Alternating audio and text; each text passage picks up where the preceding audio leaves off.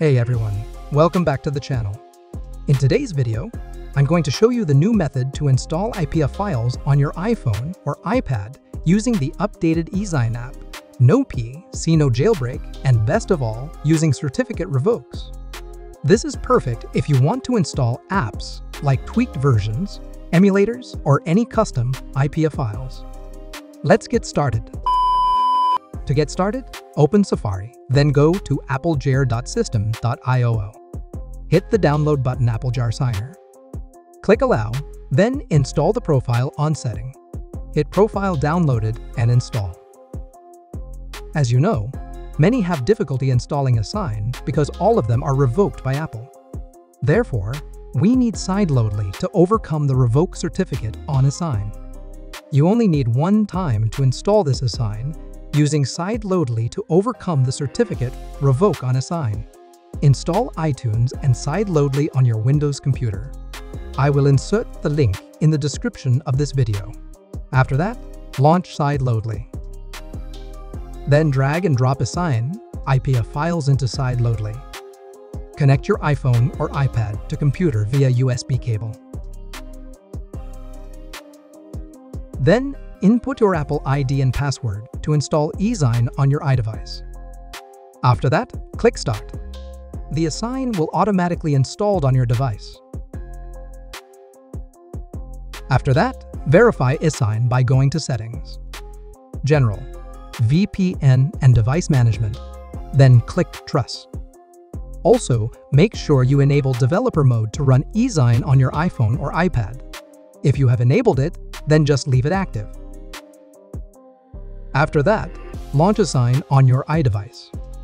In this step, you have to import the certificate into Esign. Open the AppleJar app that you installed earlier. Then, click Esign Zip Certificate. Then, open this certificate in Esign. Then the file will be automatically imported. Unzip the certificate, then go into the folder.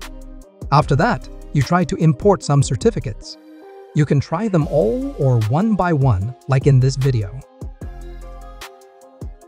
After the certificate is imported, it is time to reinstall Esign so that you do not need a computer anymore without revoke. Select Esign IPA files by going to Import section.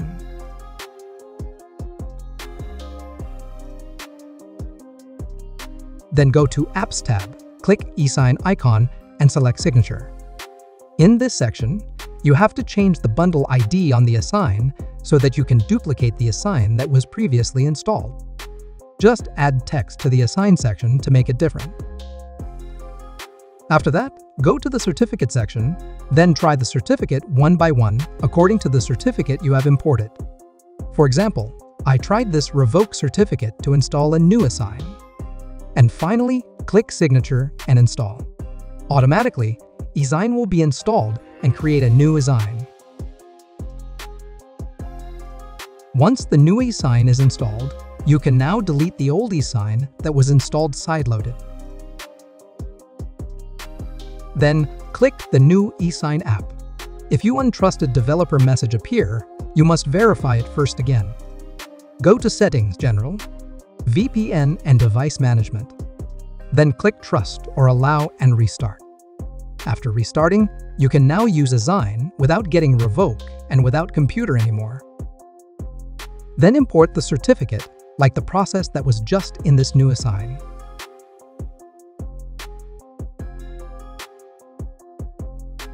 Make sure to import the certificate you used previously so that you don't need to retrust the new certificate.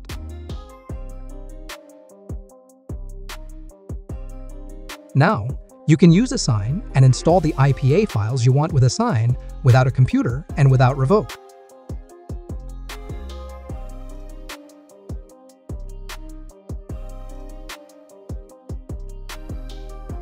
That's it! Your app is now fully installed and won't get revoked if using revoked certificate. You can now open and use it just like any normal app. If you found this video helpful, don't forget to hit that like button, subscribe for more iOS tips and tricks, and tap the bell icon so you never miss an update. Got questions? Drop them in the comments. I'm here to help. See you in the next one.